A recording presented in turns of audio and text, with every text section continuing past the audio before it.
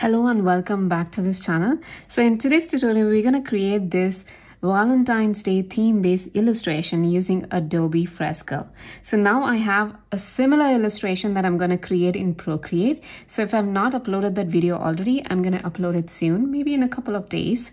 So do go check that out as well to just see how easy it is to recreate something no matter what tool you have.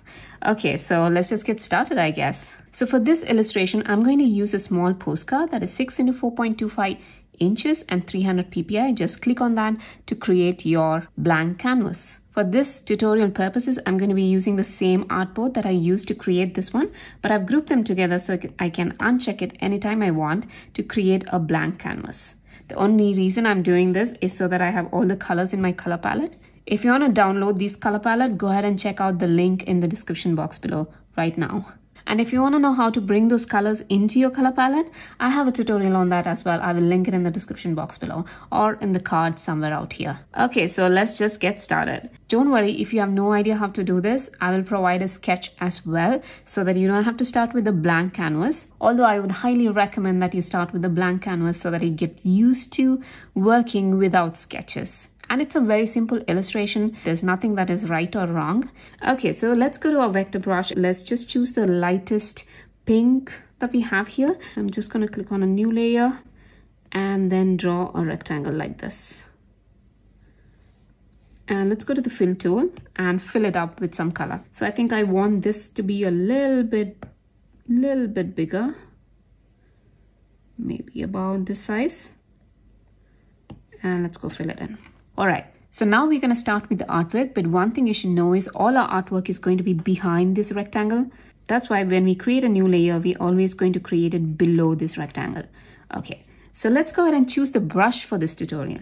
So the one that I've chosen for Adobe Fresco is under painting. And in here, if you scroll down, you'll see something called as color fill. So I marked a star against it so that it shows up under my favorites. So let's use the color fill option and let's go ahead and choose the dark purple that we have here, the darkest purple.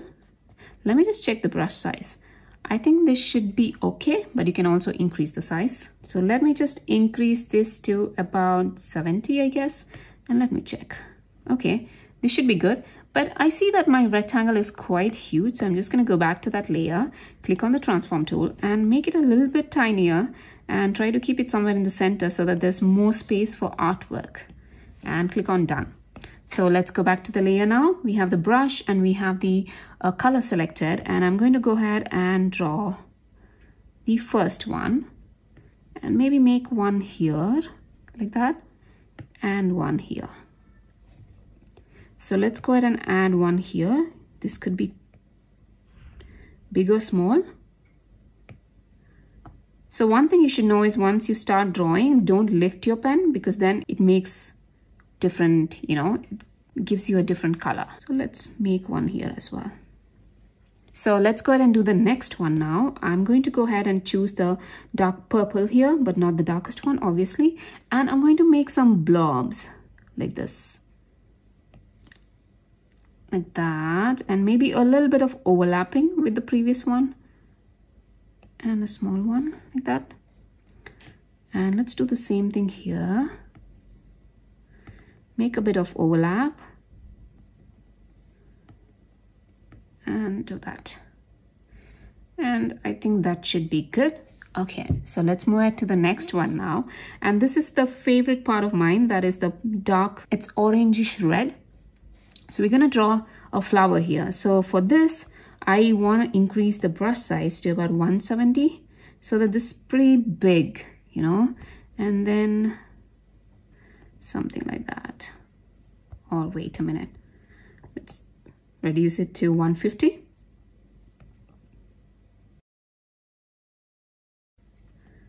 And you see I've lifted my pencil so that there's this kind of overlap happening. And I'm going to draw a bud here, like that, and here as well. We'll add some color, like that. And then let's make one here.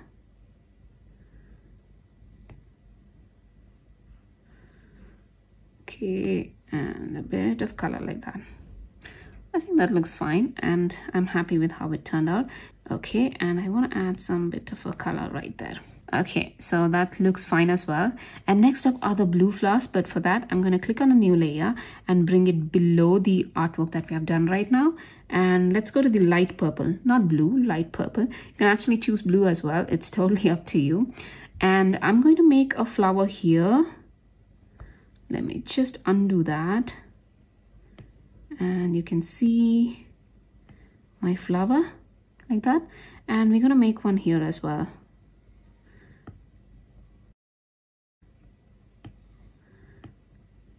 Like that.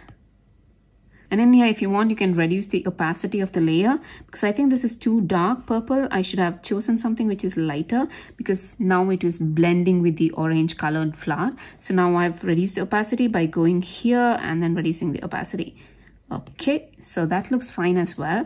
And now it's time to add some minor details. I can go here, click on new layer, go back here and choose the green that we have. And we're using the same brush, but we're going to reduce it maybe up to 29, I guess. And you can actually increase the flow of the color or the, in the brush settings. And then we're going to draw some leaves kind of a thing like that. There you go. You can put one here.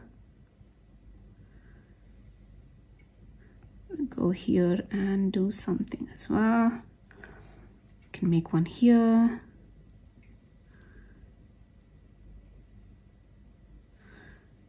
Or maybe not. Maybe a little bit this side. So that it doesn't overlap the nice, floral there. And then we can do here.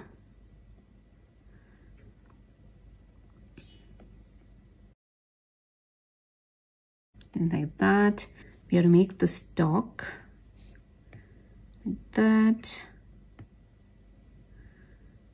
There you go. And we don't need it for this flower anyway, because it's okay.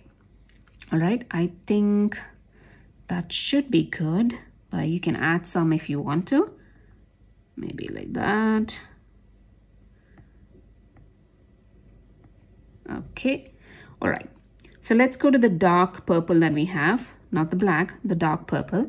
And I'm going to add some, maybe increase the size to about 38 or something, and add some bud kind of a thing here.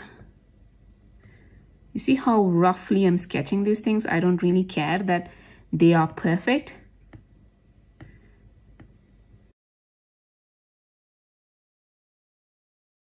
Something like that, and maybe that should be good. Okay, so let's go ahead to the another purple that we have, and we need to add some lines to this. So I'll go back to that layer where we have these blobs of purple, and I'm just going to go ahead and draw like that. Let's do the same thing here. Okay, and I think the space is a bit empty, so I'm just gonna add a tiny bit of blobs like that. Okay, now let's go back to the darkest purple that we have. We're gonna add some lines here.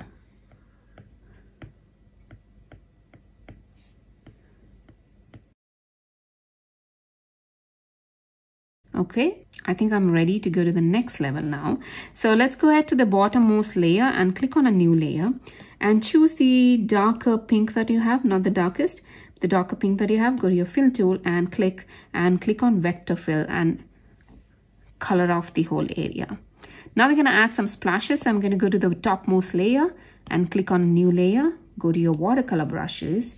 You have something called as watercolor wet spatter. So we're going to use that. The setting is at 512. The flow is at 100 and the water flow is at 73. You can change that if you want.